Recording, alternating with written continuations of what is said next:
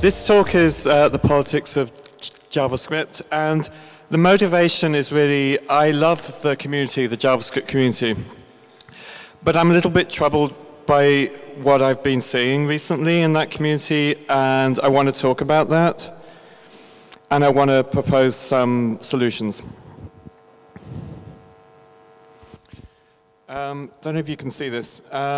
I sent a tweet out a few days ago as I was working on my slides and realized how many famous people.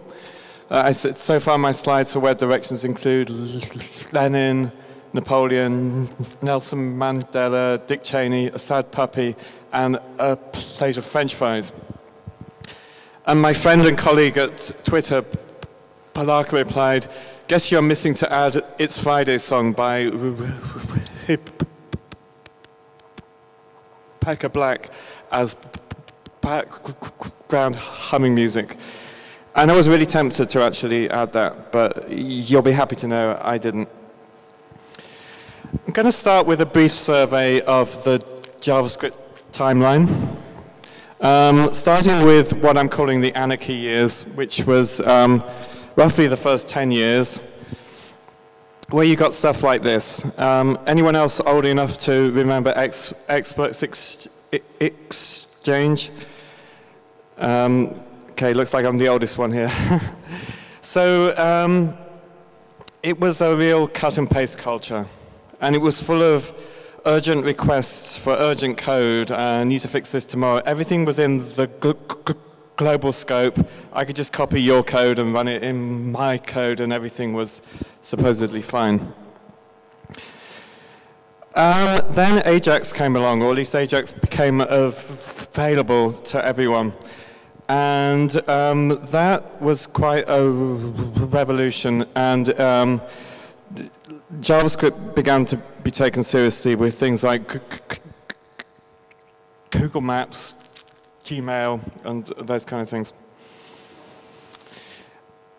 And then for the next 3 years, JavaScript really showed its good side. It really began to be taken seriously. Here's a few reasons for that. There's Kangux there on the left, who's probably my favorite JavaScript developer. I've just learned so much from him and from his blog. He did a lot to make JavaScript a serious language and let the idioms be understood. There's CoffeeScript, which has done a lot to open up the language to other people who wouldn't necessarily be going into it. I wanted to mention Prototype, which is a framework which is used very rarely now, or not by many people, but I think they made a great contribution to where JavaScript is today by enabling first cross-browser code, ironed out the differences between browsers, but it also, as we'll see later, sort of engineered a lot of the changes that ES5 later took up and made it official as part of the language. It's also a great code base if you ever want to just read the code, and I learned a lot of JavaScript just from reading through Prototype and seeing what they were doing there. It taught me a lot. Also, we should mention Firefox and Chrome, two browsers that really led the way with helping JavaScript developers, both in terms of performance and in terms of making developer tools available. So then the last 3 years is what I'm calling the itch. JavaScript is continuing to flourish. More and more code is being written in JavaScript than ever, and that's really, really great. But it's also sort of the age of anxiety is what I'm calling it. And there's a lot of anger and a lot of frustration. These are 3 quotes from leaders in the JavaScript community. And they're actually mostly good. I mean, I don't agree with the first one, but I strongly agree with the second and third one.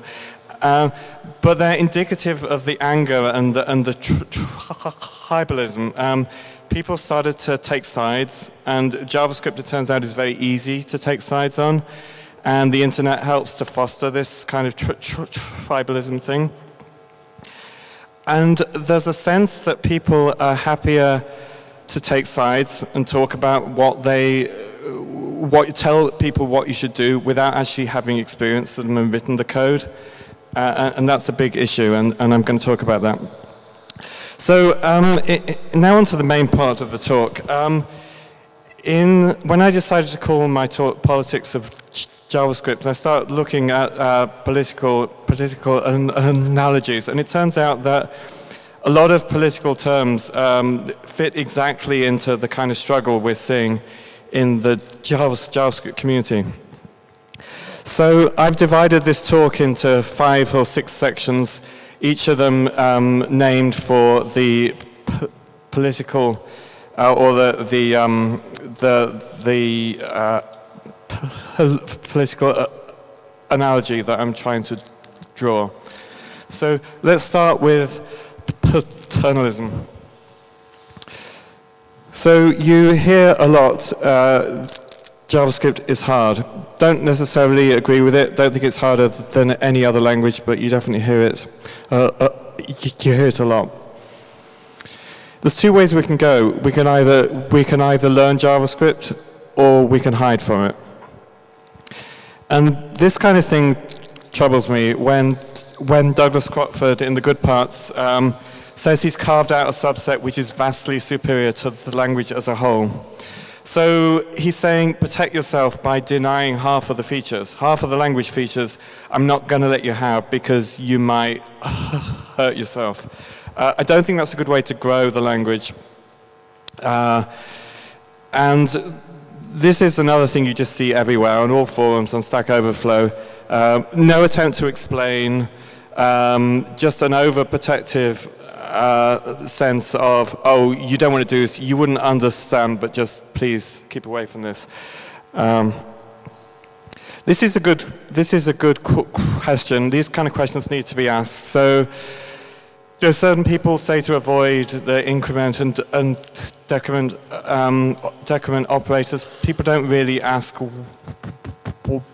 why that is. This is a great answer, and this answer actually epitomizes a lot of what I'm going to be talking about today. So he says, part of me wonders if it has more to do with a lack of experience, perceived or actual, with JavaScript coders. I can see how someone just hacking away at some sample code can make an innocent mistake with plus, plus, and minus, minus. But, and this is the crux, I don't see why an experienced professional would avoid them. So we're all adults. We're all smart, or supposedly smart. Just because we can go wrong with something doesn't mean we should avoid it entirely. And for somehow we got into a mindset, or a lot of the internet, JavaScript community has got into a mindset, stay away from this because it might cause you trouble. And I think this is a problem. Excessive constraint limits innovation. Language is going to go stale if we don't keep exploring. In that period from 2007 to 2010 and on beyond that, we developed so many idioms and so many great ways of doing things. And that's what I love about JavaScript. There are so many ways to do everything, and the solutions are kind of there waiting to be discovered, and it's what makes it such a fun language. So, you know, you can limit yourself with innovation. If you want predictable, try Java. There's only one way to do everything. So you could try Java, or you could try Canberra. Sorry, I probably shouldn't have put that slide in. I've never actually been to Canberra, so I don't know. But I understand it has a reputation. Here's some code. You see this quite a lot, something like this. There's basically saying quit the program. If X, the argument X is undefined, just quit the program.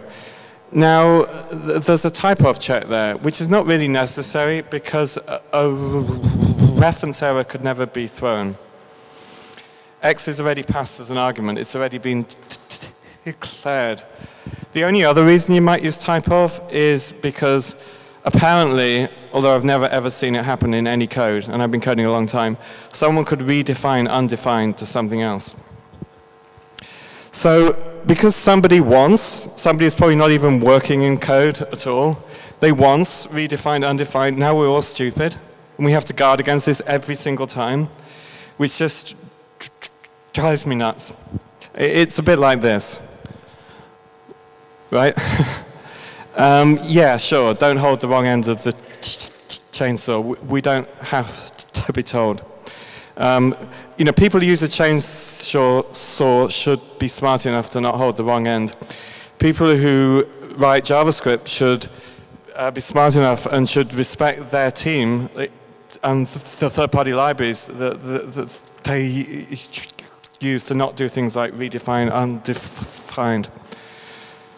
So back to our code. We could instead just do this and say if x is strictly equal to undefined. We could actually do this too and say x double equal to undefined because null and undefined are equal to each other and to nothing else.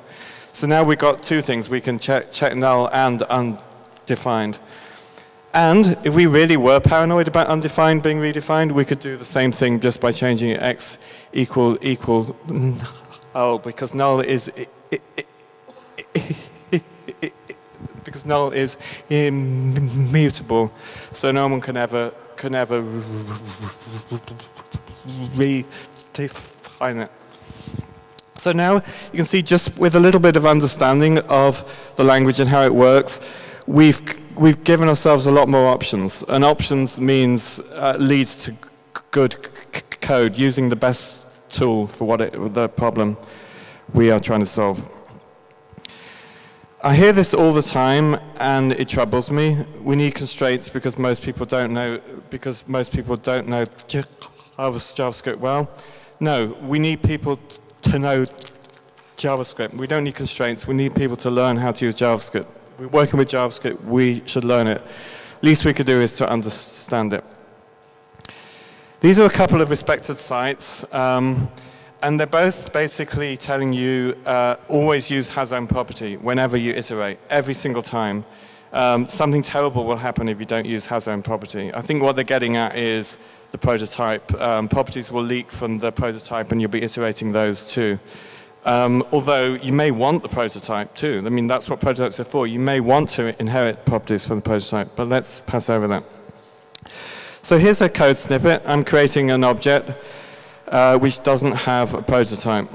But you know, they tell me I must use has-own property. Mustn't forget to use has-own property. So sure, let me put a has-own property check in there. Oh, whoops. It throws an error. And that's because we don't have a prototype. We create an object without a prototype. Has-own property is defined in the prototype. So blindly following what these sites and these people, these respected community leaders tell us to do, gets us into this kind of trouble.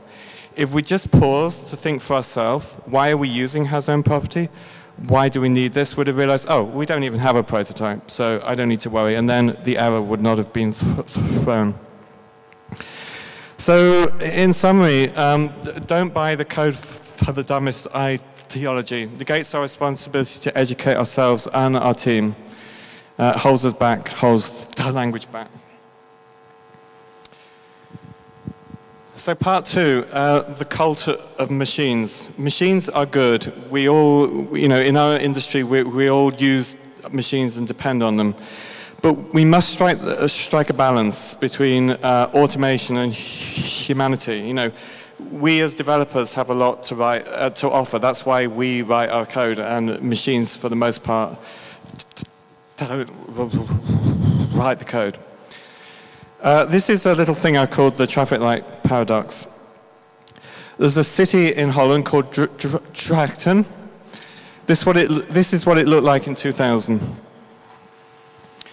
This is what it looked like in 2001.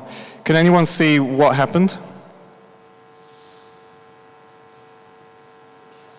Yeah, exactly. They removed all of the traffic lights. And what happened, surprisingly to many people, is 2 years after the system was introduced, travel times were lowered significantly and accidents were reduced significantly. And the Guardian newspaper ran an editorial on it. And it really struck me the analogies we can make with what they were saying here to what we should be thinking as programmers.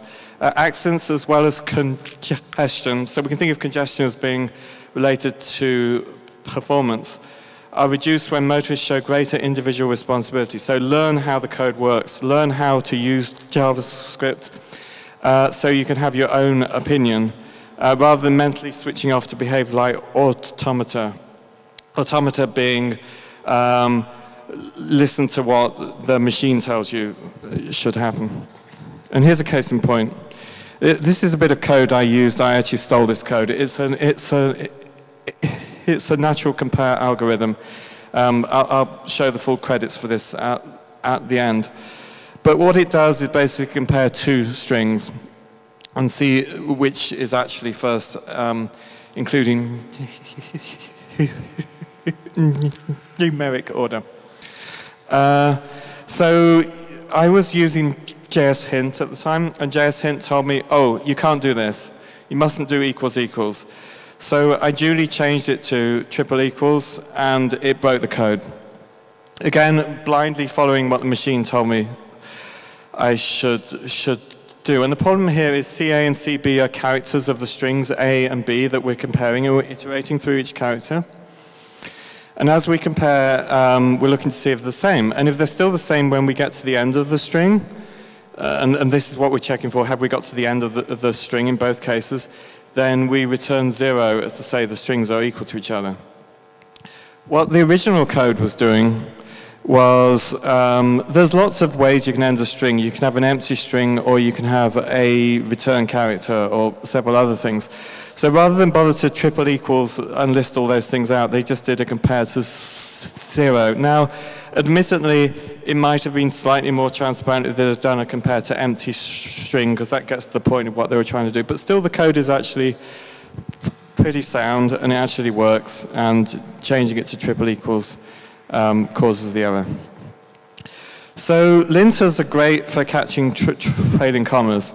If you ever need to catch a trailing comma, you use a linter. But they suck at nuance. They've got no ear for subtlety, no ear for figuring out what we as human beings, as programmers, are trying to actually do with our code. And I hope that the example just shows how that can happen. I really like this quote. I've liked this quote for a long time. It's not a panacea. Consistency is not a panacea. Always doing things the same way is going to lead to, it's at least going to lead to not very expressive code. At worst, it's going to lead to errors. Think for yourself.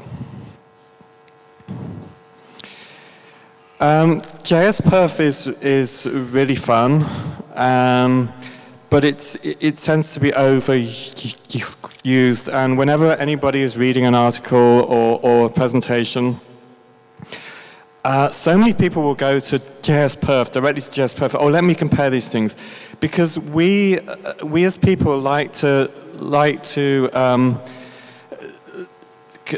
compare things and say either this way is the better way or that way is the better. And one of the easiest things is to run it through JS_perf and say, look, this is better because of performance.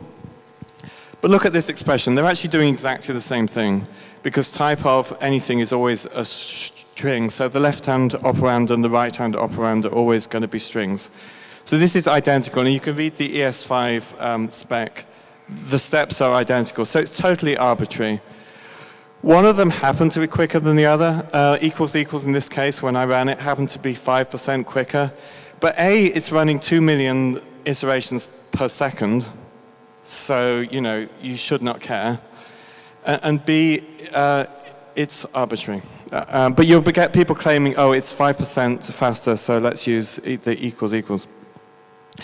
So remember, JSPerf is fun, but not only the point I just made, but also the browser vendors have got really smart to what we're actually doing, and they've optimized their code so it benchmarks really fast. Ever since TraceMonkey, ever since Firefox's TraceMonkey, benchmarking has become a really big issue and a way for vendors to advertise their performance. So case in point, split. So when you split a string, you generally only split once at a time for a given string and a given argument. But Chrome, predicting that people were going to use split as a benchmark, they cache the first result. So you can split 500 times, and it's extremely quick. It gives the impression, when benchmarking, that split is quicker than almost any other way. It's not necessarily. It's due to optimization for something you're never going to do. So rather than profiling arbitrary snippets of code, you're better off just profiling your real life app. Obviously, be sensible when you're writing code. Don't write code that looks like it's going to be ridiculously slow. But wait till you're actually done and profile your code. So in my opinion, the more you automate your JavaScript, the more soul-destroying it gets. So that, for example, JavaScript is to GWT as a plate of French fries are to a food pill. So a food pill gets you everything. It's nutritionally the same. In fact, it's probably slightly better than a plate of French fries. But it isn't any fun. All the fun has gone. And it's a bit like an automatic transmission car. So, yeah, driving automatic transmission is good. It'll stop you from crashing, from crunching the gears, and hopefully you won't crash the car. But you're doing it at the expense of control. And if you know more about the car, just like if you know more about JavaScript, you should take advantage of that and code in a way that offers you as much control as you can have. So in summary, both machines and bad programmers lack nuance. Use both with caution. Fear-mongering. This is part 3. So if you read the internet too closely, you'll never do anything, because you'll be so damn scared of everything. These are actual snippets copied and pasted from real articles. You know, there's not much left, really. So apparently all these things are bad, and you should stay away from them. Fearmongers assume the worst of everyone. They assume we're all idiots. Please stop worrying about this hypothetical thing, oh, someone could overwrite undefined and someone could overwrite has own property. Yeah, it's could happen, but it's highly unlikely. You know, petty pseudo contingencies. There is likely to happen as someone overwriting object prototype. An object prototype would be completely screwed if that ever happened. And there's a bunch of other things that could easily happen. No one ever says to caution against them, even though the damage they caused would be much more widespread. So just make sure you work with people and libraries you respect, and then you can code in a much more optimistic fashion and in a much more expressive fashion. This is a tweet I really like from Andrea Giammaci, who's a colleague of mine at Twitter.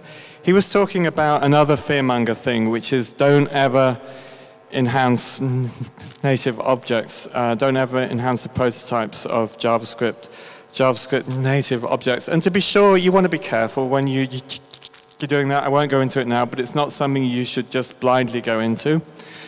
But his point was that the ECMAScript standard, that JavaScript has got a lot from people who took the chance, the pioneers who actually did this thing, who did this extension early on. And here's a couple of examples. Prototype, we all probably use function prototype bind now. That originated from the prototype guys who did that first and got adopted by ES5. Similarly, Motools did the same with string prototype trim. I'm sure you've all seen this quote here from Jeff Atwood, otherwise known as Coding Horror. Always code as if the person who ends up maintaining your code is a violent psychopath. I'm sure he didn't mean it. I'm sure it's really tongue-in-cheek, but that is really terrible advice. Good code doesn't walk on eggshells. You can't go around thinking that you'll never get anywhere. You need to be courageous. And again, it keeps coming back to the same thing. Just know who your teammates are. Know what their knowledge is. Know what the third-party libraries you use. Look at their code. See what's happening. Which leads us on to a more general case, which is JavaScript phobia. People are very good at other languages, but for some reason are irrationally scared of JavaScript. And we'll go to amazing lengths to avoid having to code in it. And you'll hear two things. You'll hear either JavaScript is so simple to begin with, and then that suddenly morphs into JavaScript is so hard and I can't possibly understand it. And I think the reason for that is something like this. So if you think of JavaScript as an iceberg, the syntax is what shows at the top, and it's deceptively simple. It looks like Java or C++. So the ship comes on, the explorer sees the iceberg, and oh yeah, that's just like Java, but it's even easier because there aren't any types or anything like that. And then the whale is looking a bit further down and what's going on inside, and they see the true stories. That's a very typical story for many people coming into JavaScript.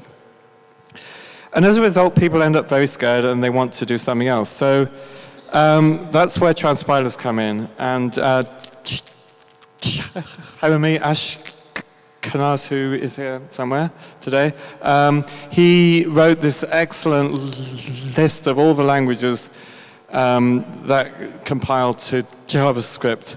And I went through that list and I sort of divided them into two sections. There's JavaScripty transpilers, which are basically working with the syntax rather than the semantics. So you get syntax transpilers like CoffeeScript, which work exactly with the idioms, use the same idioms and the concepts that JavaScript has, but puts a cleaner syntax on it, basically. Or ESX transpilers such as Kaha that transpiles from ES5 to ES3. Or things like TypeScript, which is a superset transpiler, just adds typing to everything we have. So those things work pretty well, and there's little or no signal loss. If you look at the generated code, generated JavaScript, it's usually clean and it honors what the original developer was trying. And then there's all the others, and there's too many of them to show here, but there's the un-JavaScripted transpilers, which is just purely from one language to another language.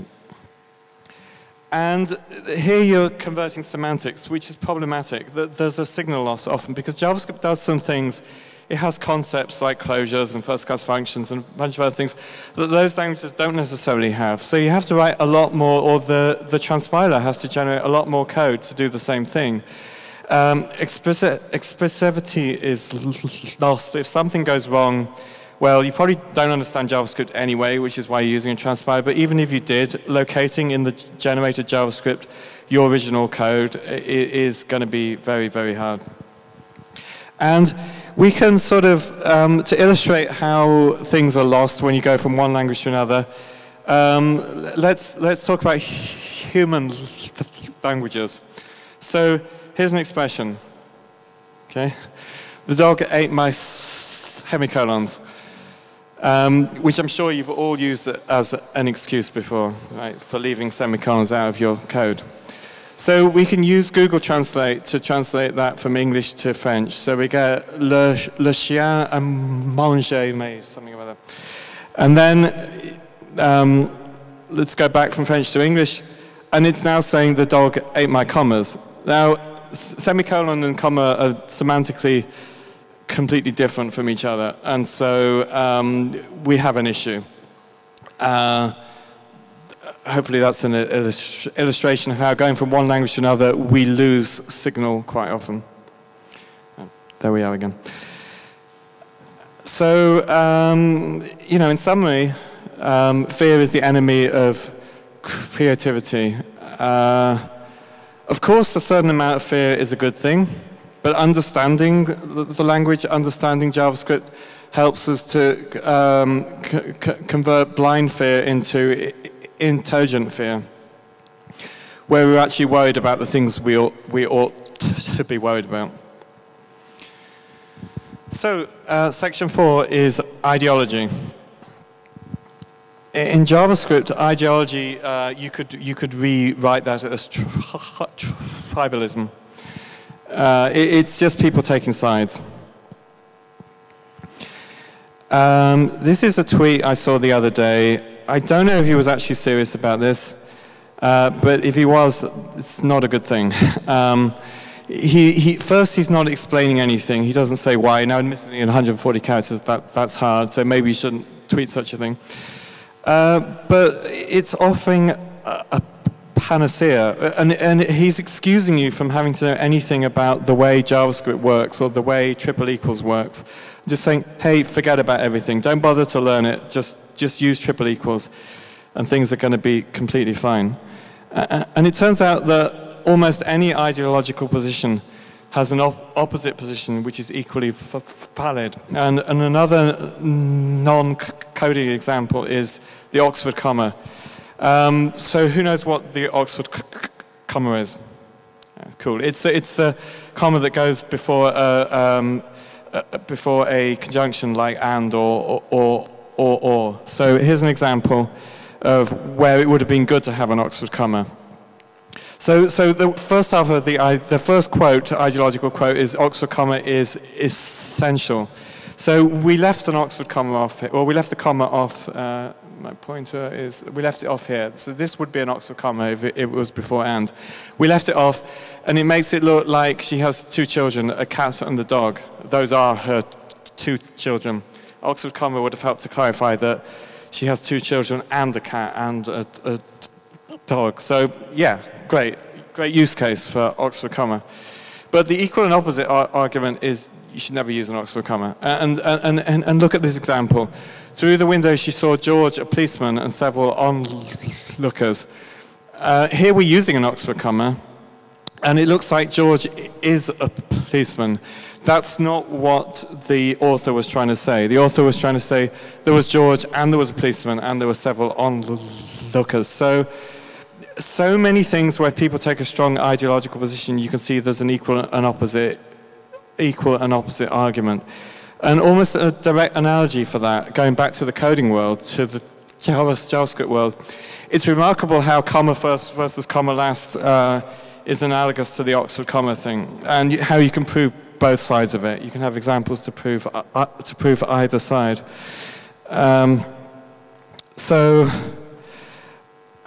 Here is an object hash, and this is using the traditional comma last syntax. Let's remove the final item. Now we have a problem because we have a trailing comma. So fine, we proved that comma last can cause trailing commas. With comma first, we remove the final item and we don't have the problem. Equal and opposite argument, but comma last prevents leading commas. It's an obvious thing when you think about it. So here's comma last. Remove the first item, we don't have a problem. Everything's good. Comma first, remove the first item, now we have a problem. So watch out for that. Watch out for the ideological claims. Sayer's law, paradoxically written by someone who wasn't called Sayer, said, in any dispute, the intensity of feeling is inversely proportional to the value of the issues at stake. So thus, we have the semicolon issue. Everyone is familiar with semicolons. Everyone knows what they are, and so feels very comfortable about arguing. Now, if it was like, is every function a closure, or are only inner functions closures? A lot of people get blown away straight away by the terminology, so they stay out of that argument. Those arguments are much more important to JavaScript than something like semicolons. Here was a famous GitHub issue, and 281 comments later, this guy said, I just want to be part of web history, just adding his comment. And if you ever take the time to read that thread, it's just switching relentlessly from one ideological side to the other. And in truth, I don't care. I do not care whether you use semicolons or you don't. If you take the time to know how ASI, automatic semicolon insertion, works, then fine. Don't use semicolons. If you want to use them all the time, that's perfectly fine too. It's not important, and we as JavaScript developers shouldn't be wasting so much time talking about them at the expense of the issues that actually count. So my final political analogy is absolutism. So this is a bit of a follow-on. Dichotomy is really attractive. We like to classify things as either right or wrong. And there's this age-old programming concept, and it's earlier than programming too, of the one true way. So, you know, it's either JavaScript or it's CoffeeScript, or it's OOP, or it's functional, or it's callbacks, or it's promises. That's something that's an argument that's been raging on Twitter and various other places recently. Or it's comma first, or comma last. But it's not a science. Really, programming is not a science. We're all just muddling along, and the more strategies, the more technologies we have at our disposal, the better position we are. So rather than always throwing out the alternative, we should embrace both sides so we have the right tool whenever we actually need it. And really, in particular, for example, the OOP thing, it's not a one-size-fits-all. You can combine OOP and functional in a very effective manner. And yet a lot of people should tell you, you should never use functional, always use OOP, or always use functional, never use OOP. This is very common. The internet is overcome with style guides. People who write JavaScript who want to share their style guide with you. And which is fine. I don't have a lot of problem with the first three things here. They really are purely stylistic things.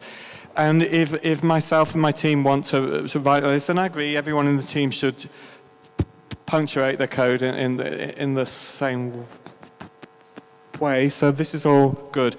But inevitably, these style guides end up adding a whole lot of very JavaScript-specific, ideological, absolutist arguments to the end.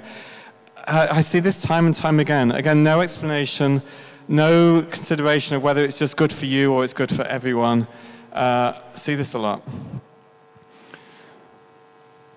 So what it is guidelines. When we learn a language, when we learn JavaScript, we hear the guidelines. And again, we like to make our life easy, and we mistake them for rules. So when we hear a suggestion, it's a suggestion. It's not telling us how to write code, but we like to be told, we like our hands to be held. So no globals ever. People take it too seriously. If you're using a non-AMD, non-module thing, you have to have globals, basically. And they are a feature too. And sometimes I really like globals. Globals can save us a lot of extra work. Of course, use them sparingly. Of course, use them cautiously. But you know, you should use them. They are a tool like everything else, and there's a time and place for them. This is one you see a lot as well. Always use feature detection. So the idea is you can either, to see whether your browser supports something, you can see whether that feature is supported, or you can see what the agent string, user agent string of the browser is, so you can see if it's IE or something. And in general, feature detection is much better than user agent detection because user agents, their user agent string is not very transparent often, and also features can be added. But sometimes you cannot do feature detection, and case in point is object-defined property, which IE8 supports. They have an object-defined property, but it works entirely different from the standard object-defined property. So I'd yet to know how anyone would use object-defined property without doing a user agent check. So again, let's watch the absolutist statements. They force people into corners which are hard to escape from.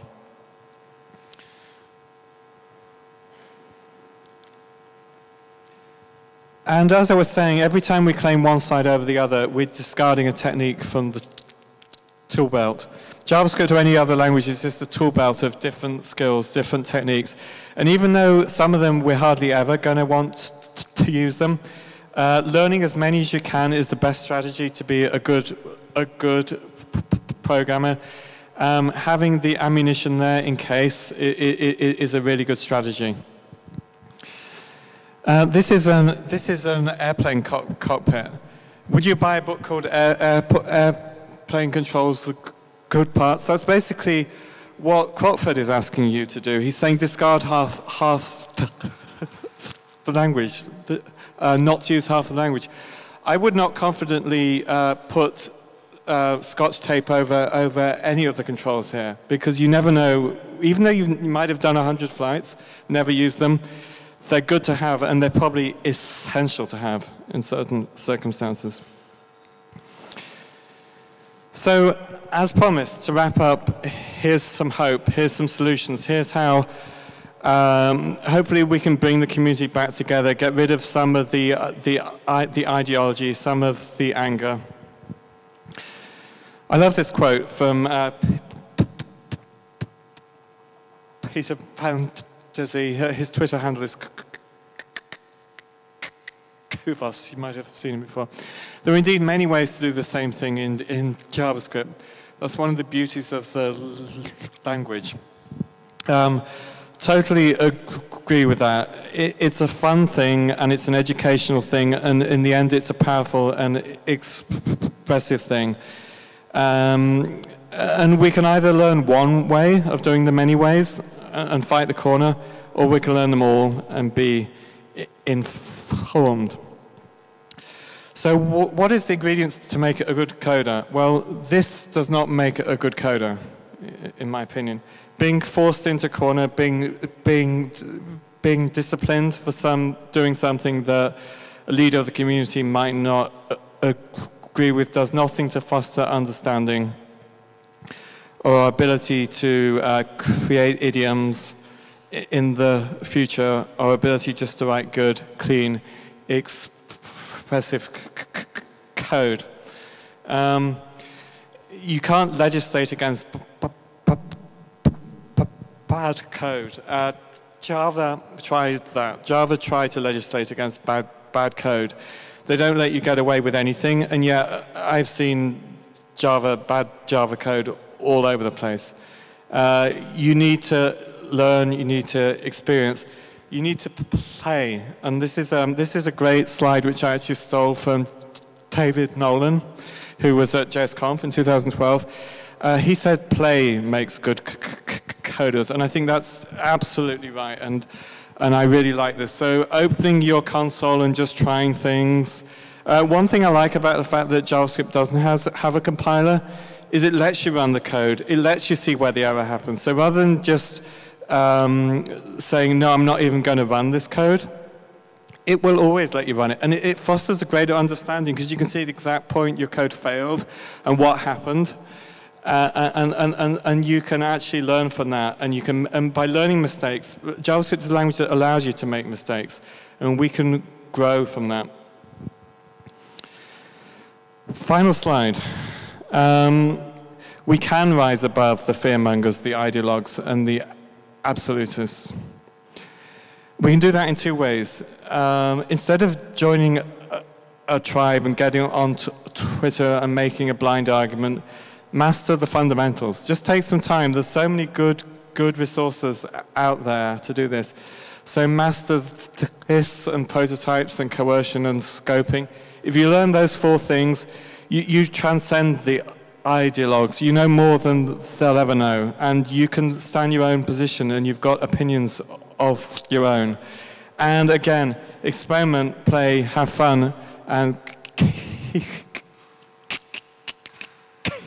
keep an open mind. That's it.